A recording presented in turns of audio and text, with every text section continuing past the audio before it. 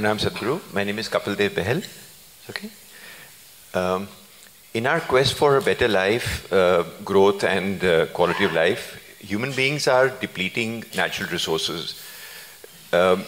We hear of younger generation blaming this generation for dwindling the planet of ecology, environment.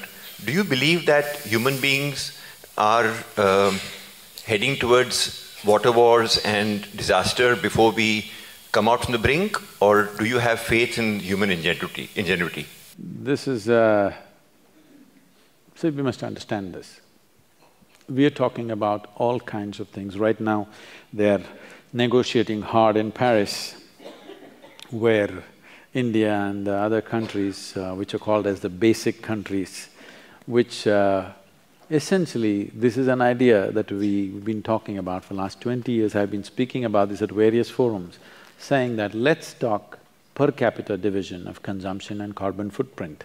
If we do that, in India we hardly have a footprint because most people are living in shacks, they're not consuming really anything, they're not leaving a carbon footprint. If the man disappears tomorrow, he's not left a footprint, all right? But they want a different kind of thing. This is a deal which has to be hard negotiated, that's happening. Leaving this aside, what you're trying to ultimately do is to curtail human aspiration. You will not succeed, believe me. There are people I know in California homes, earlier they were driving Prius, now they're all into Tesla, but in their garage they got 2 Ferraris or they got a big SUV, okay? This is when they go to the office, when they go to social gatherings, they want to be seen in an electric car. When they go out with the family, they want to ram a 6-cylinder car, all right?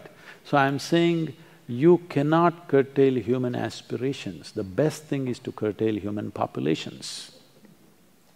At the beginning of 20th century, we were 1.6 billion people. Today, we are 7.2 billion people. In India, in 1947, we were 33 million people. Today, we are 1.2 or 1.25 billion people. So, 3 times, 4 times we've multiplied. We are nice, but we're too many. We need to understand this. There is only that much human life that the planet can sustain.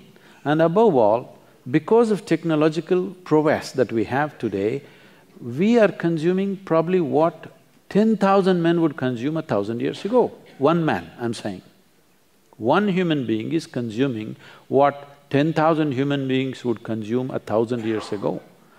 So when this is the case, the simplest thing is we must project or plan for a less population in the future. But right now, United Nations predicts that by 2050, we will be 9.6 billion people. By 2075, we'll be 12.1 billion people. I want you to just imagine your life on this planet. You and me may not be here, but if this projection becomes a reality, our children and their children do what you want, they cannot live well. But anyway, if we do not consciously control this, nature will do it to us in a cruel way. It's not that we will be allowed to simply spawn like this, something will happen, all right? Something will happen that we don't know how to handle, and cruel ways of things will happen. But the very pride of being human is, we can do what we want consciously. It is something we need to take up, every world leader has to take this up. The leadership on the planet, in this Paris meetings of going on talking about how much will you consume, how much will I consume, what do you have to do, why don't we say by 2050, we will be 4 billion, not 9.6 billion, why not? All you have to do is, that you should not reproduce. People are talking about the economic dividend of having a young population. Definitely it is true, right now we have to take advantage of that. But this was a few years ago in 2006, when we were at Davos, there were a whole lot of union ministers and others, they were all gloating, we are the youngest nation, we are the youngest nation. I asked a simple question, where are the old people?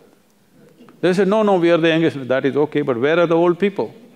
In India, people don't get old, they die soon. That is why we are the youngest nation, you better know that. We can take advantage of the situation now, but we can't gloat about it. It's not something that we created. It is something that's unfortunately happened to us, because in 1947, the average life expectancy of an Indian was 28 years. Today it's come to 64, that's average, but I'm telling you, if you divide urban and rural, urban may be around 70, rural is around 50. 50 is not a time to die for a man.